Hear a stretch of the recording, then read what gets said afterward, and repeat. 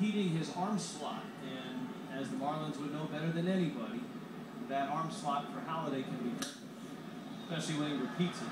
Yes. But fouls it off and counts 2-1.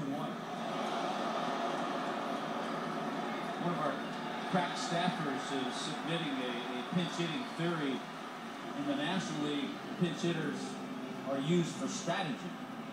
In the American League, they're used for a desperate need for scoring runs when you're behind in the 8th and 9th. To pinch hit maybe for a light hitting infielder, or somebody like that.